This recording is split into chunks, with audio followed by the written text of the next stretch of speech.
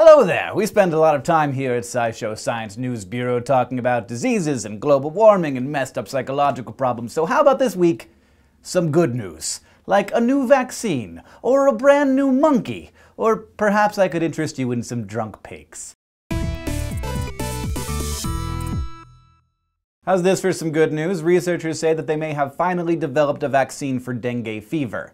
Dengue is a viral mosquito-borne disease that's become so common that the World Health Organization now estimates that half of the world's population is at risk. Most often, its effects are like a bad case of the flu, but in advanced stages, it can cause hemorrhagic fever, which is a leading killer of children in Asia and Latin America. Until now, developing a vaccine has been challenging because dengue can be caused by 4 different viruses, and the disease only shows up in humans, so animal testing isn't possible. But using a vaccine made from weakened live viruses on 4,000 children in Thailand, where dengue is prevalent, the researchers found that it was about 70% effective in preventing the early stages of 3 of the 4 strains. While they note that this doesn't reflect how the vaccine may work against the deadly hemorrhagic fever, the findings are promising enough that the team plans to continue their testing in other countries. In other good news, it seems that there is room on the Earth for at least one more monkey. Today, a team of US biologists said that it had identified a species of monkey that's entirely new to science. Named Cercopithecus lomamiensis, it was found in the evergreen forests of the Democratic Republic of Congo,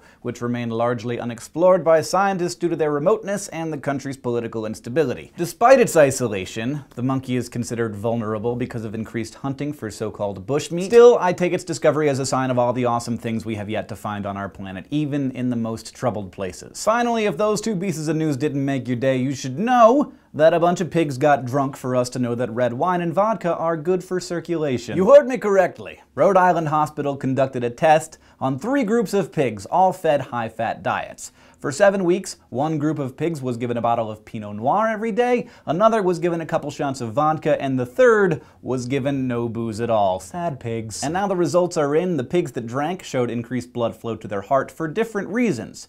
The wine dilated the arteries in the Pinot-sipping pigs, while the vodka stimulated growth of new blood vessels in the liquor pigs. And in case you're worried about the pigs' health or them drunk dialing their bosses or hooking up with each other or whatever, the lead researcher took pains to point out that while the amount of alcohol the pigs drank would get any one of us drunk, pigs metabolize booze way faster, so they were, quote, nowhere near the legal limit. I don't think there's a legal limit for pig drinking. But the real question on my mind is, do they taste any different? Let's see if the scientists find that one out for us. Thanks for joining us this week on SciShow Breaking News. If you have any questions or ideas or comments, you can leave them on Facebook or Twitter for us, or of course, down in the comments below. We'll see you next time.